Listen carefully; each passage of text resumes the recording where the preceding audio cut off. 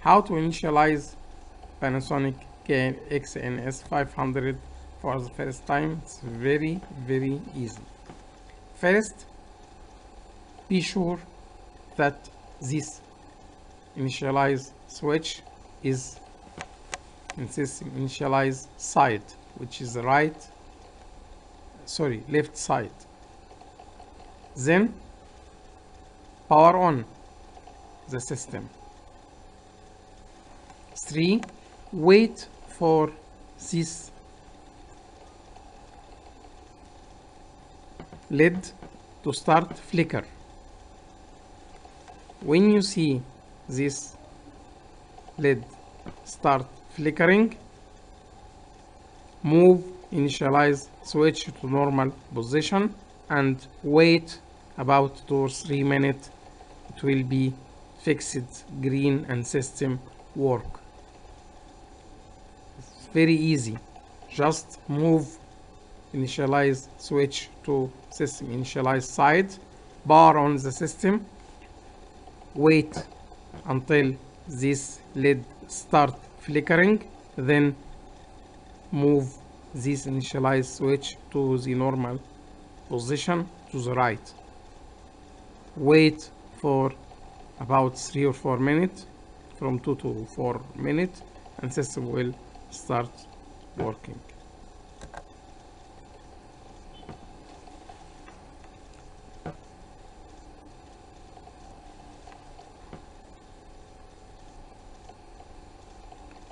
Now we will go to LAN connection. We do initializing. We initialize the system, and we will now go to how to program the system. To go inside programming, you must use standard RJ45 straight cable connection from LAN port on main unit to your laptop or PC.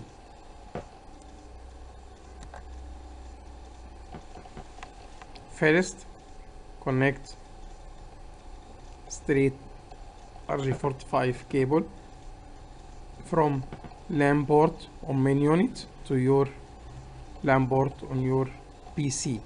This is the first step, and you don't need any special software to interface and program the system. But default IP for our system is 192.168.0.101. .0 is not commonly used. All of us are using .1. So in most cases, people try to connect to system and do what we say, but they can't connect to the system because our LAN ports are in another LAN, not on LAN 0. So we can go to control panel, network and internet network connection, and find IP4 setting, and go to IP address and give us an address related to this LAN, which will be in the same LAN with the PBX. In this case, we can be connected. Otherwise, if your LAN setting is taking a LAN with .1 and system is .0, they will not see each other. So please be careful about this step. Again, our system have this IP address by default, so our LAN setting must be in the same LAN. PBX is taking 101 by default, so I can use any number .0, any number from 1 to 255, of course 254, but not 101 because it is used for PPX. So 50, 60, 70, 80, 200 as you wish, but please be in .0 LAN to see the PBX or to be connected easily with your PPX.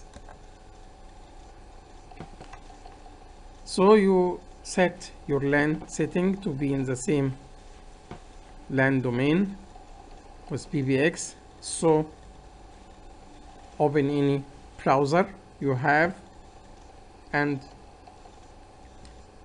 put this IP address and enter. You will go to this screen and you'll be asked to put username and password, which is by default is installer capital letter and 1 2 3 4. Just write installer and 1 2 3 4 in these places, username and password, and login. You will be here in the system, and from here we explain before in many videos how to deal with your PPX, but we will preview what we say before. Here you can select your interface language, and here if you are using the system as a slave for another pre-installed system, you can select to be a slave. We will need an activation key if you want to use one lock system. Here you can select your area, area code or your country. They will be listed under this menu. This is a drop down menu. A new password, but not the old one, 1 2 3 4, will not be accepted. You must change the password and rewrite it and go to start setup wizard. One lock network is always using NS500 as a master unit. This master unit must be NS1000. These sites will be NS500 and will be set to slave through system programming. This one lock networking and how to connect system located in different physical position or different physical location, how to be connected to act like one system, or actually they will act as one system, so they are named one lock networking. This will be explained in a separate video.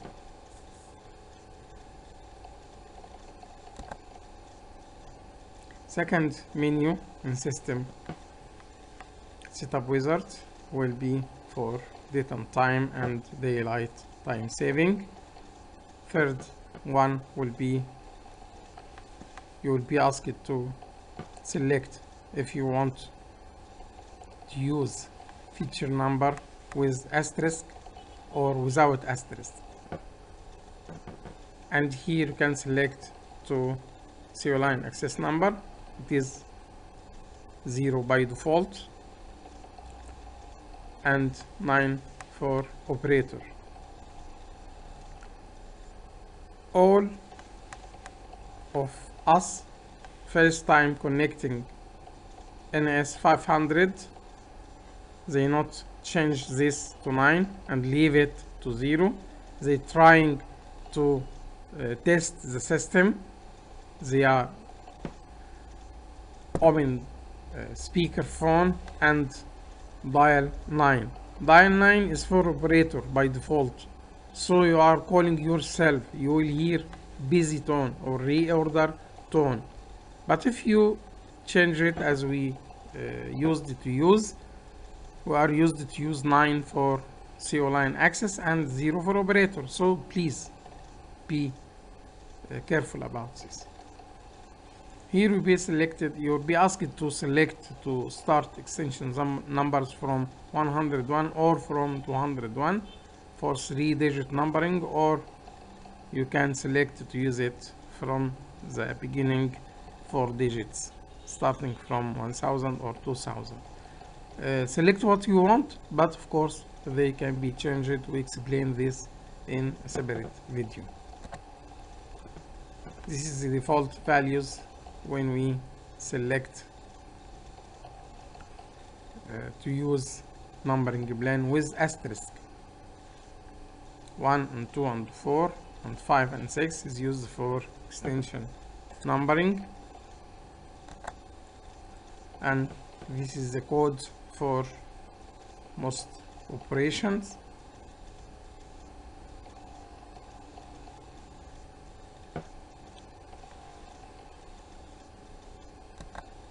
But if you select type 2 to use feature numbers without asterisk, you will get this 4 digits for extension numbering like this. 4 digit because fixed 2 digit and 2 variable digit with minimum value of 00 and 99 as we explained before. So this will be from 1000 to 1099, from 1100 1199, and so on and so on. And this will be the codes for features when we use feature numbers without asterisk, which is very similar to that used in digital 1232 and older PBX.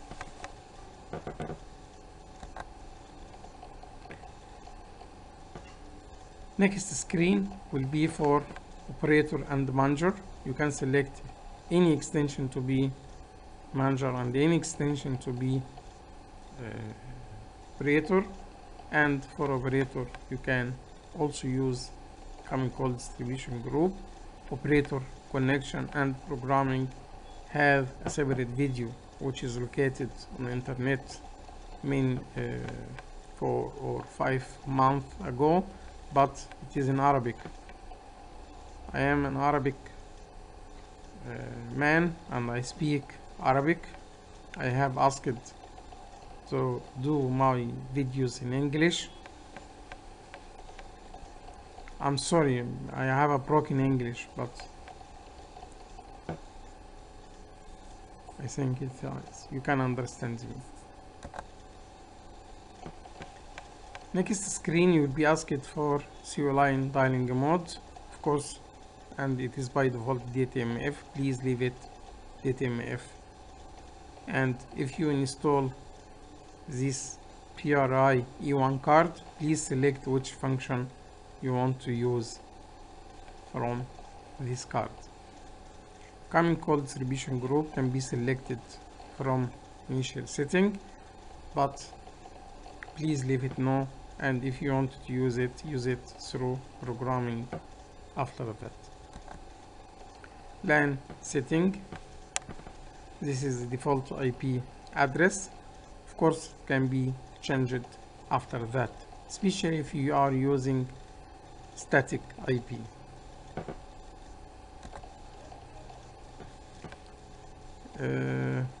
This screen is about using IP phones, SIP phones, or IPPT, Panasonic or any other type. But of course you have 4 open IP phones can be used directly without any license, but you need to install voice over IP DSP card. Any type, you have 3 type DSP, small and medium and large, with these part numbers respectively. You can use any one of them, but you will not be able to use voice over IP function without DSP card installed in the main unit. Please be careful. This is the end of our lecture or session. I hope you can find something useful for you and you can understand what I want to tell you about. Thank you for listening to me, and I hope this video to be helpful for you. See you again.